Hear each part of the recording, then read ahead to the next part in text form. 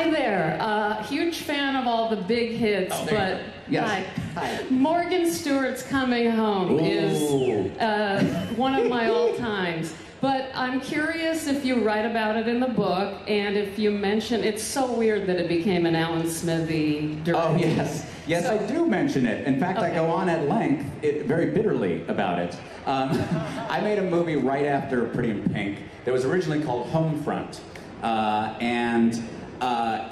A week into it, they fired the director and rewrote the script.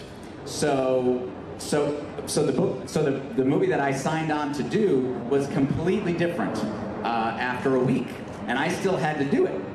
And it turned out terribly, and the director took his name off it, and it became an Alan Smithy film. What I rail about in the book is my name is still on it, and it's still my face stuck in there. But interestingly, by the time the movie finally came out, Ferris Bueller's Day Off had been a huge hit. So they said, how can we sort of steal their title?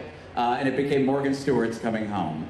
So I apologize to everyone for Morgan Stewart's Coming Home, even to those of you who have not seen it.